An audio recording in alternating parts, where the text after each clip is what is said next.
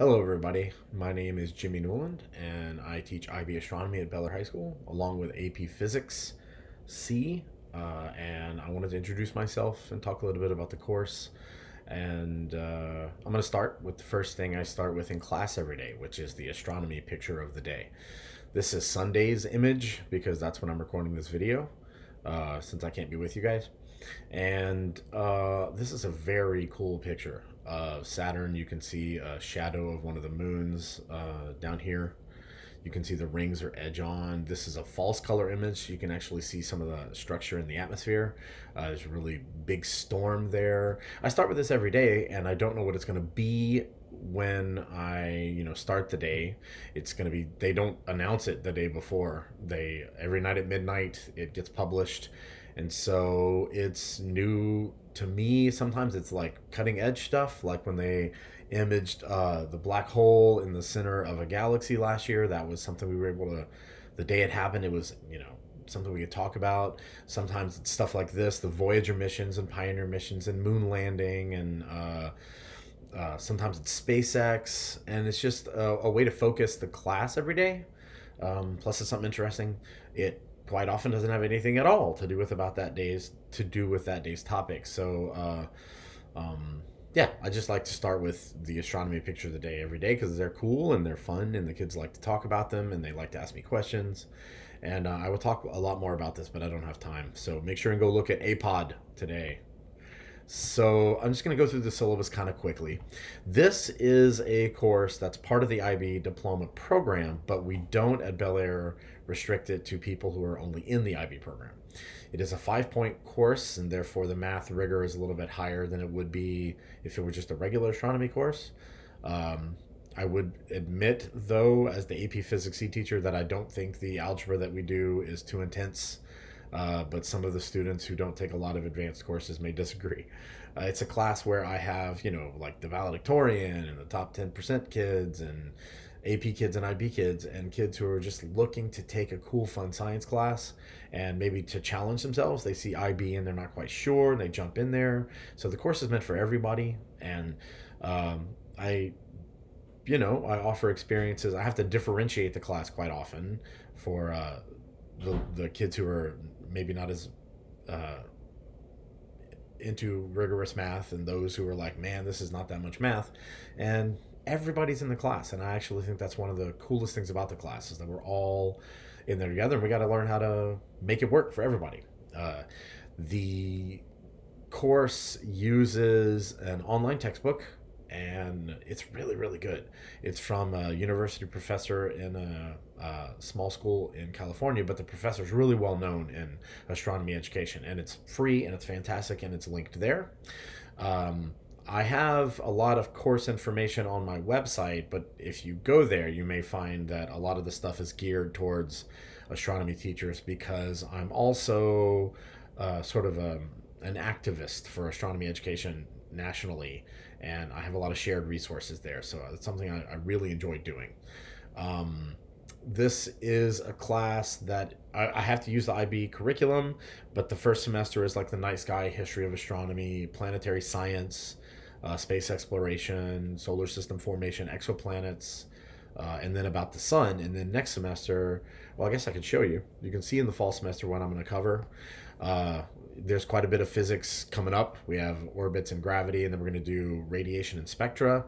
Next semester, I get into things like black holes, expansion of the universe, how stars form and die, supernovae. There's quite a bit of quantum mechanics that I've managed to work into the class, and relativity without too much math. And considering that how much of this science class really requires access to data, but we can't, like in physics, I can make videos and students can interact with physical objects in class and get high quality data. In astronomy, it's harder.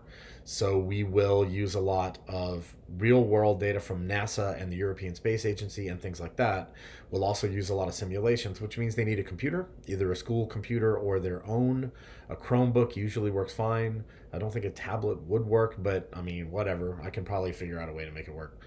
A lot of the labs are things that I have experienced myself in terms of data, and I will often reach out to scientists and ask questions about how to take their sort of really heavy science topics with a lot of math that even I couldn't do very well, and how to turn it into something to do in class. Uh, so that's something I really like doing. So you'll hear the students talk about data from missions like the Hubble Space Telescope and Spitzer and the Kepler spacecraft and the Gaia spacecraft, and yeah, all those are things we'll actually work with in class.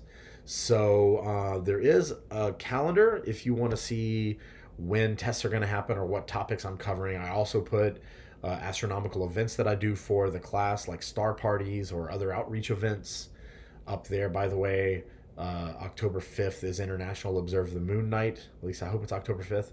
It's going to be at school and it's open to everybody. So be sure to ask your kid about that. I almost said student. Which reminds me of the Remind service, which you're more than welcome to join if you're interested in doing any of the. I do a lot of outreach. I've done stuff for the Houston Museum of Natural Science. I've done stuff for the Rice University Observatory. I've done stuff with the Houston Astronomical Society. The school has telescopes. I have telescopes. So any of those kind of events I'd like to share with the students. Anything that's upcoming, anything that's cutting edge, anything that's, SpaceX or space exploration or anything like that. I like to share that on Remind. So some parents like to have that too. The star parties are all open to the public. Parents can come, siblings can come. So please join us. And then we use the UT homework service. I don't think the homework problems are all that difficult. Most of the time we work on them in class and I'll answer questions about them. So it's not like it's the students at home, at 11:30 when the homework is due at midnight cramming, even though that definitely does happen.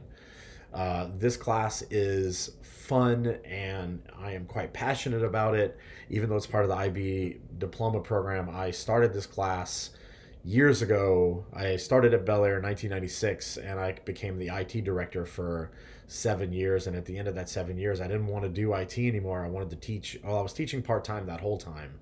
And when the principal said, you need to transition out of this because we need someone full-time to do IT. What do you think you might want to do? And I just took a shot in the dark and said, I want to do IB. I want to do astronomy. And so I got to make it up, and it's been a work in progress. I think that was 2008, something like that. So yeah, this has been a class I really enjoy. It's the kind of thing that students get a lot out of. Oh, and it's meant to look and feel like you'd see at a university level astronomy class. It's not meant for majors. Like, it's not a physics course. It's not astrophysics. But there's math here and there. So be sure to encourage your students to come to the outside events because it's really cool to see the stars in the Houston area. And if you have any questions, reach out to me. Generally, parents don't have a problem doing that. My email address is probably the best thing to do, which is on the Bellaire website. And all of the stuff that I share, anything I create, you can have access to. Nothing is meant to be secret. Make sure your students do have a calculator, even though I do provide them quite often. I use a graphing calculator on the tests, and they need like a binder because we have a lot of, we write a lot of notes, and there's quite a bit of math here and there. So spiral notebook, binder, something with pockets will work. Okay, be sure to reach out to me if you have any questions. Thanks.